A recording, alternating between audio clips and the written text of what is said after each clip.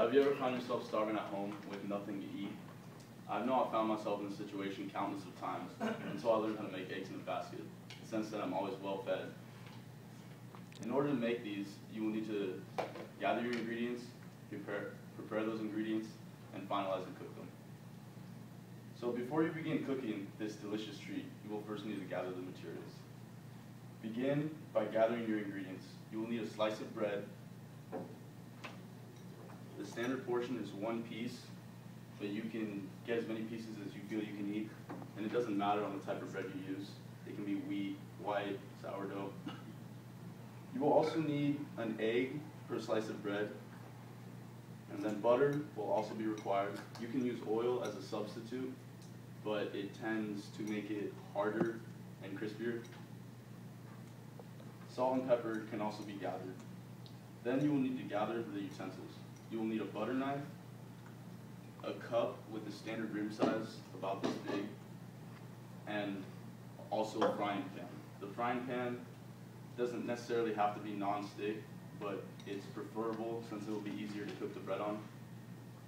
And the size of the frying pan does not really matter as long as it's able to hold at least 1 slice of bread.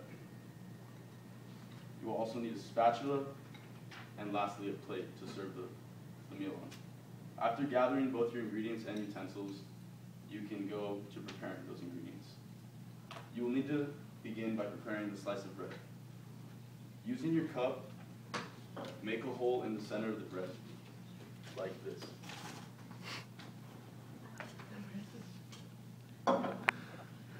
And then remove the excess bread.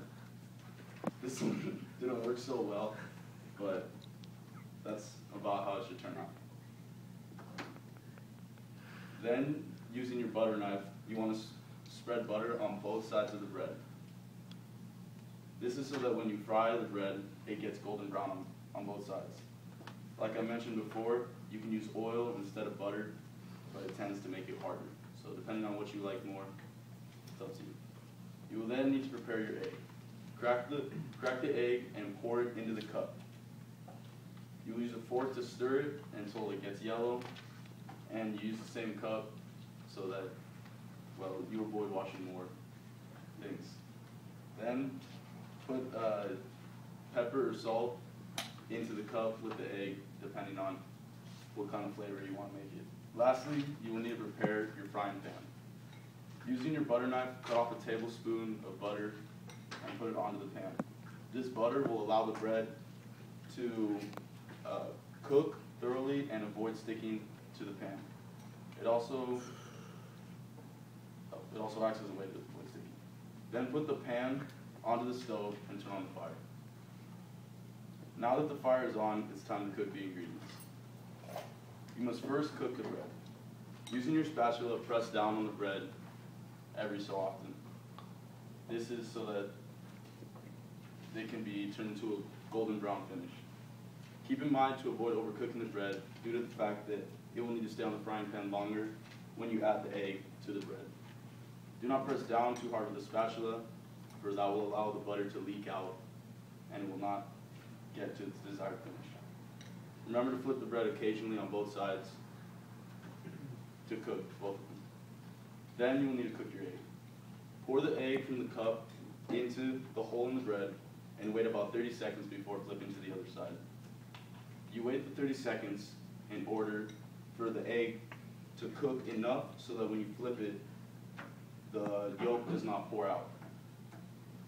The 30 seconds is not an exact time limit, but more of an estimation. So you want to flip it whenever the raw egg is cooked enough so that it will not spill. Finally, you can serve your eggs in a basket using your spatula to get it onto the plate. You can add a little more salt or pepper depending on how you want it to taste. And now you're completely done. You have just learned how to make eggs in a basket. You must remember to gather your ingredients, prepare those ingredients, and then cook everything together. There is nothing better than a simple and tasty treat, especially when you make it yourself. So next time you're at home with nothing to eat, you'll know exactly what to make. Eggs in a basket. Thank you. Yay!